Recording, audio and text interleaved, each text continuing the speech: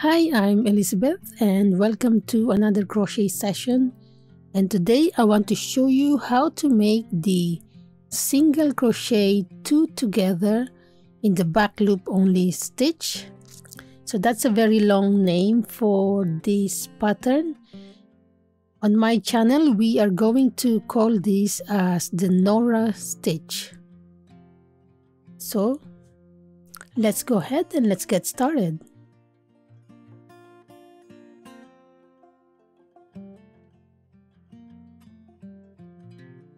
So for this tutorial, I will be using the Marriner yarn pure wool merino. So this is 100 grams of double knit yarn. And the recommended crochet hook is 4mm. So it's either knitting needles or crochet hook. They are both the same. And then as you can see, it's approximately 280 meters. And what else can we see here? So this one is in the color Spice. So with the merino wool, you can wash it 30 degrees. So do not iron, and I think that is either do not use washing machine or do not tumble dry. I need to verify that symbol. Okay, so this is 100% superwash merino wool.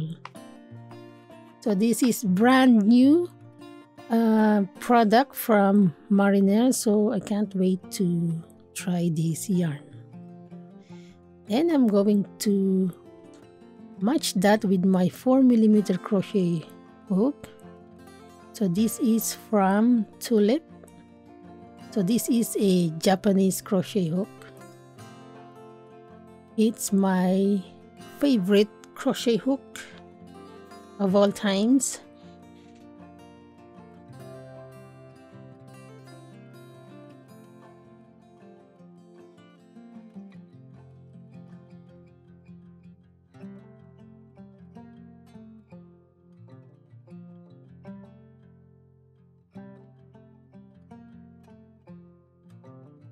So to begin, I'm going to make a slip knot.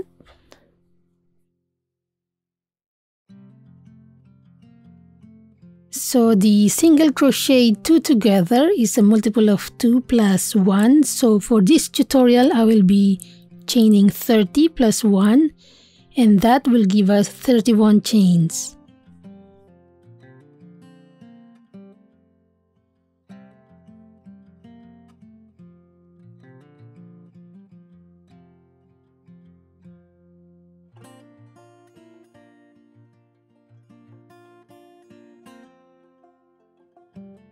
And now I have 31 chains. Into the third chain from the hook, so that's 1, 2, and 3. So I will be using the back ridge of that chain. I'm going to insert my hook. So this can be tricky at first. And then I'm going to yarn over and pull up a loop. I've got 2 loops on my hook. Then into the next chain, I'm going to insert my hook again. Yarn over and pull up a loop. Now I have 3 chains on my hook. And then yarn over and pull it through the 3 loops on the hook. So that's our first single crochet 2 together. And then chain 1 to secure. And then into the next chain, insert your hook. Yarn over and pull up a loop. And into the next chain, insert your hook. Yarn over and pull up a loop. Same as we did with the previous stitch. Yarn over and pull it through the 3 loops on the hook. And then chain 1. So I'm going to do it again.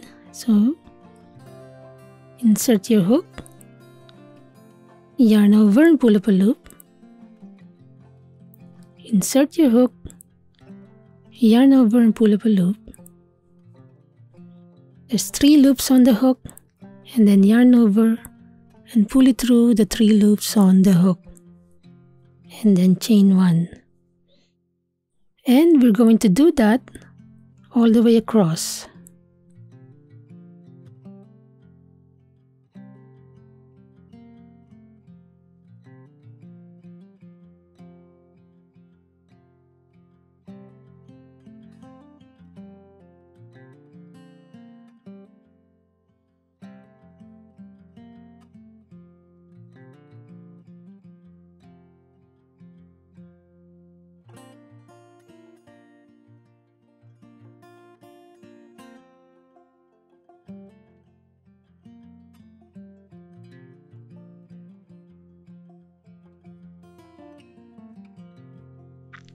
So as you can see here,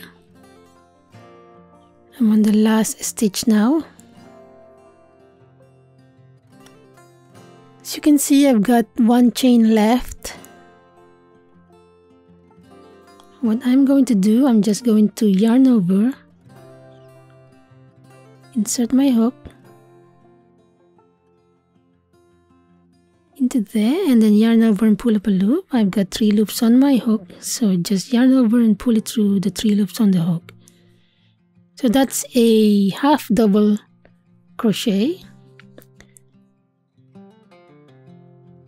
So this is our first row.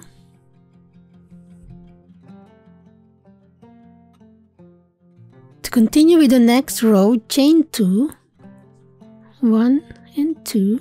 This will be counted as our first half double crochet.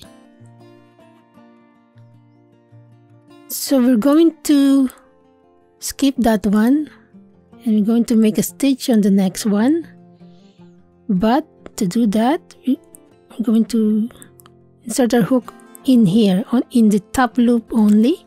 So we're going to skip the first stitch and insert your hook into the back loop only of that stitch and pull up a loop, and then insert your hook into the next one, into the back loop only as well. So we've got 3 loops on our hook, yarn over and pull it through the 3 loops on the hook, chain 1, and we're going to do that again. So into the next stitch, insert your hook and pull up a loop, same way into the next stitch, yarn over and pull up a loop, yarn over and pull it through the 3 loops on the hook, and then chain 1, insert your hook into the next stitch, into the back loop only, yarn over and pull up a loop, insert your hook into the back loop only of the next stitch, yarn over and pull up a loop, and yarn over and pull it through the 3 loops on the hook, chain 1, and we're going to do that all the way across.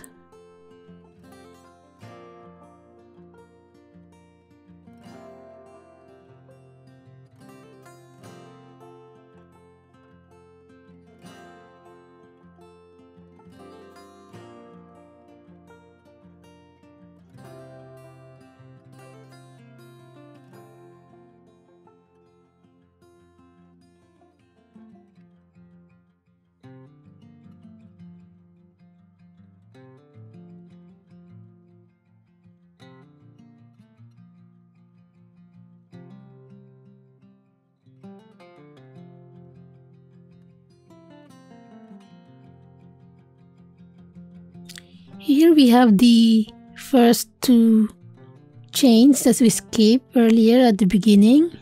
So what we're going to do, I'm just going to make a half double crochet on top of the 2 chains.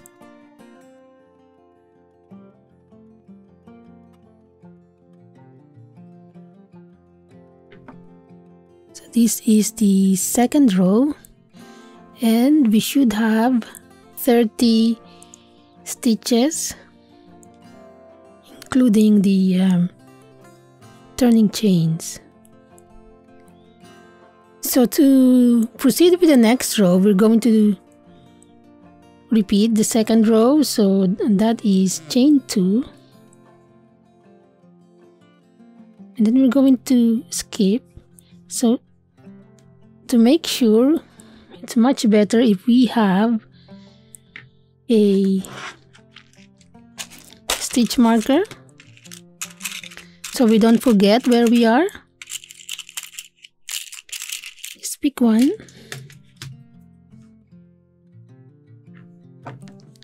So this is the top of our chain 2.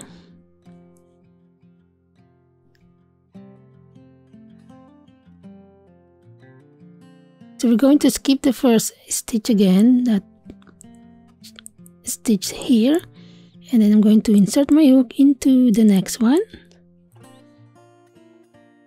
and into the next, and proceed with a single crochet 2 together, and then we have a chain 1 in between.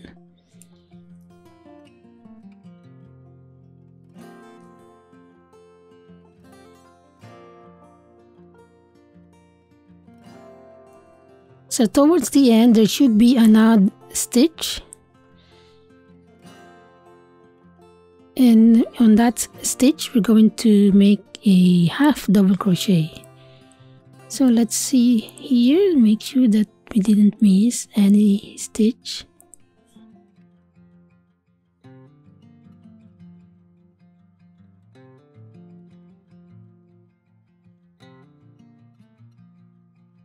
So always make your stitches into the back loop only, and that will give us a lovely texture for this stitch.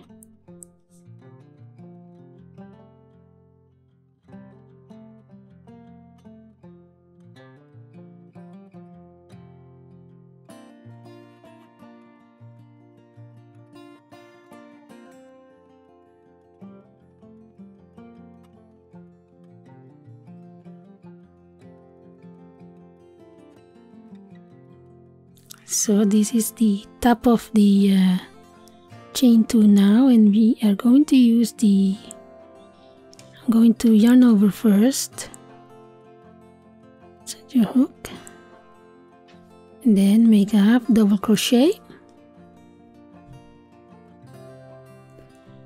So we have done 3 rows so far, and I'm going to do one more row, so we'll see what this stitch looks like towards the end. So to proceed, we're going to chain 2, and then make sure we skip that first stitch there.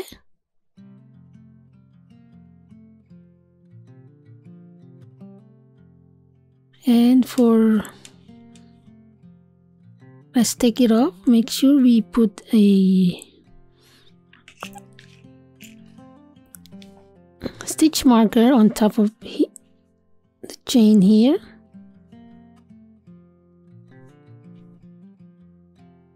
So this will help you not to be confused with that stitch. So I'm going to skip that first stitch there, and into the back loop of the next stitch we are going to proceed with our single crochet 2 together.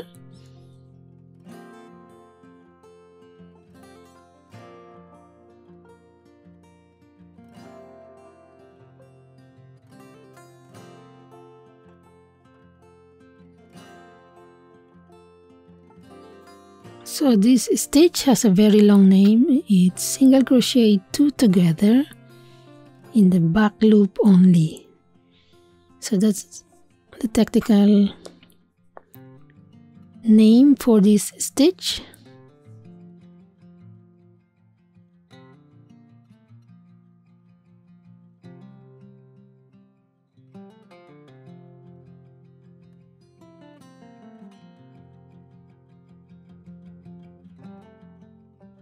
So as you can see here, this is our last stitch, and there should be an odd stitch towards the end. Yeah, this yarn is very soft, so it kind of easily tangled as well. So all you need to do is just relax the yarn and it will be better. So this is the top of that chain. As you can see, there's a chain here, so all we need to do is just make a half double crochet into that.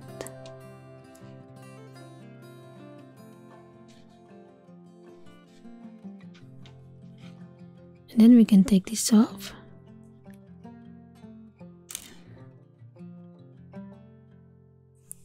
So this is the single crochet 2 together.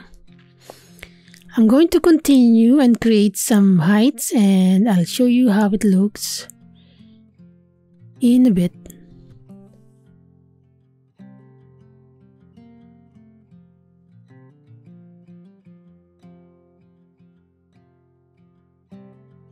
So this is the Nora stitch.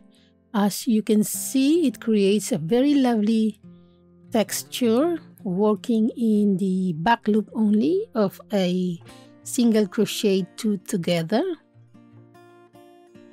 And on my next video, I will be using this pattern to make a hat. So if you would like to see this pattern on your hat, you can check on that video as well. But before I end this video, I want to show you the tension gauge for this pattern. So I've got this measuring tool. So all I need to do is place the tension gauge measurement on top of the pattern. So I will begin in one of the corner, which is the space or the dot here.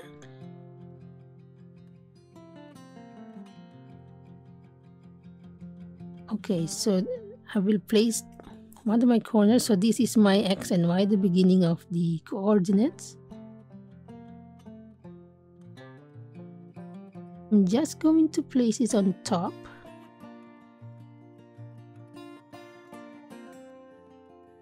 So as you can see, we have these 4 dots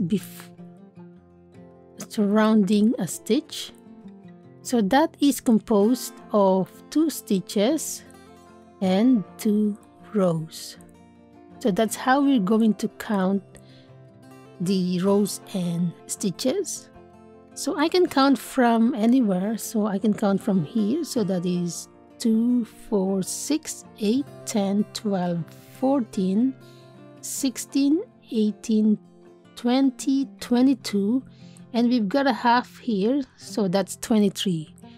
So take note of that. That is 23 stitches. And then we'll be counting on the rows. So that's the Y coordinates, and that is 2, 4, 6, 8, 10, 12, 14, 16, 18, and then we've got another half, so that is 19 rows. So we have 19 rows for a 10 centimeter tall, and we've got 23 stitches on a 10 centimeter width. And we are going to take note of that for the next video that I'm going to show you how to make a hat. Thank you for watching, and I'll see you again next time.